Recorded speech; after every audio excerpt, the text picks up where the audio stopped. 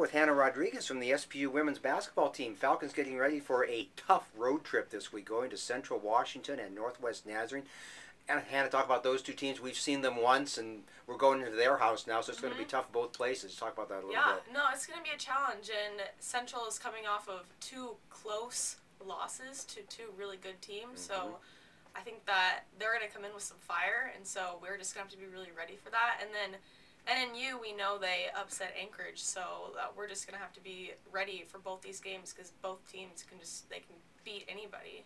So it's going to be tough. Okay. SPU goes in on a 3-game winning streak, has got things back going the right direction again. Aubrey Callan talked about being more intentional in practice here after we came back from Western Oregon and St. Martin's. Just kind of expound on that a little bit, what the focus has been since then. Yeah, well, we're just really focusing on specifics in practice, and so we're always working on rebounding and putting a lid on the rim and just trying to really get better at that because sometimes we can struggle with that. And then on the offensive end, in film this past week, we've kind of been talking more about specific things like reading cuts and just setting solid screens and like things like that. And so we're just really trying to hone in on those little details. And you talk about the little details. That seems to be a big part of your game. You know, boxing out, setting the screen, going against some tall timber underneath the basket to get the rebound. Has that always been a part of your game, or has that become more so since you've been here? I think it's been more so since I've come here, and especially with just the other players that are on the floor. Like I think it's important for me to just be setting up really good screens for like Aubrey and Sue and Betsy so they can come off looking for their shots and just trying to get really good passes to Maddie or Betsy. Just I think more of those small specific things is where I can contribute. Okay.